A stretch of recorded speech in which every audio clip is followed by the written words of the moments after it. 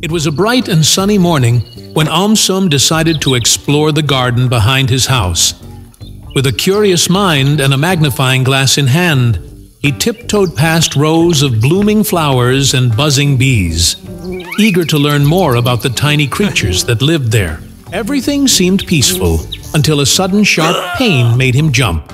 A wasp had stung him. The pain hit quickly, like a pinch mixed with a burn. AumSum gasped and took a step back. He looked down and saw a small red bump beginning to swell. His skin was getting hot around the sting, and the pain throbbed like a tiny drumbeat. Though it startled him, AumSum stayed calm. He knew it was important not to panic. Wasps sting when they feel threatened, and maybe he had gotten too close without realizing it. As the area swelled and grew itchy, AumSum knew he had to act. He walked back into the house, washed his hands, and then carefully rinsed the sting under cool running water to clean away any dirt. Next, he gently patted it dry with a clean towel. From the kitchen shelf, he took out a little container of baking soda and mixed it with water to make a paste. He had once read that this could help ease the pain and swelling. Slowly, he dabbed the paste onto the sting, feeling the coolness soothe the burning sensation. After treating the sting, he sat quietly with a cold cloth on his arm. His body had already started reacting to the venom by swelling and itching. This was the immune system at work, trying to protect him.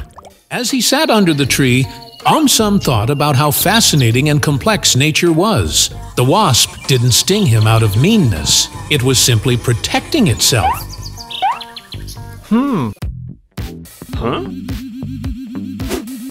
Why exactly do bees buzz? Firstly, bees use vibrations to shake pollen off flowers and onto their bodies. This process is called buzz pollination and is used by bumblebees and other bees to gather pollen for their colonies. Secondly, bees produce different vibrations to communicate with each other. Thirdly, bees produce high-pitched buzzes as a warning or defensive signal. Lastly, bees produce thermogenic buzzes to generate heat. How does a jellyfish sting? No big deal. Even AumSum can sting. Oh, AumSum. Jellyfish's tentacles contain thousands of venom-containing stinging cells called cnidocytes. Cnidocytes are basically small compartments which house mini needle-like stingers. The stinger lies coiled under high osmotic pressure.